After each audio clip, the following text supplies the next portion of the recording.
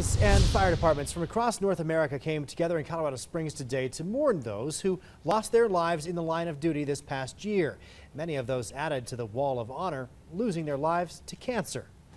News 5's Laura Wilson is in studio with more. Laura?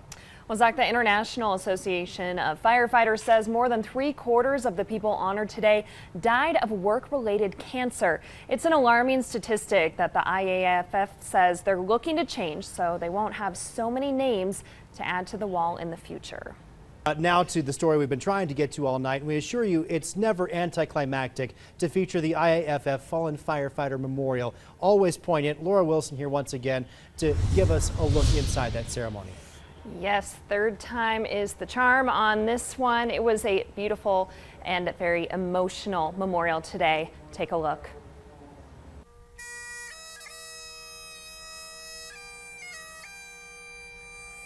Their years of dedicated service and their supreme sacrifice are not now and will never be forgotten.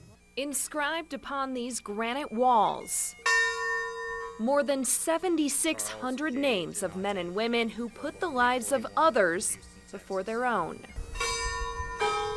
Each name tells a story, and each story coming to an end with the somber ping of this bell, which symbolizes past traditions ringing out when firefighters would begin their tour of duty or when a fire was out and an alarm had ended. We will again sound their last alarm. They have gone home. In 2016, 43 firefighters and paramedics died in the line of duty. And the other 153 names honored today all died from work-related cancers. Forward! March! 87 of those deaths happening between 1977 and 2015. But in 2016 alone, 66 cancer-related deaths. A disease taking our members that are healthier than the majority of the general population when they start their career. The International Association of Firefighters promising to try and return each year with fewer names to add to the Wall of Honor. We'll continue to provide the necessary training to make sure our members go home safely at the end of their shift, and to advance the technology and standards we use to make our equipment safer. But for 7,600 brave men and women, their names are now immortalized.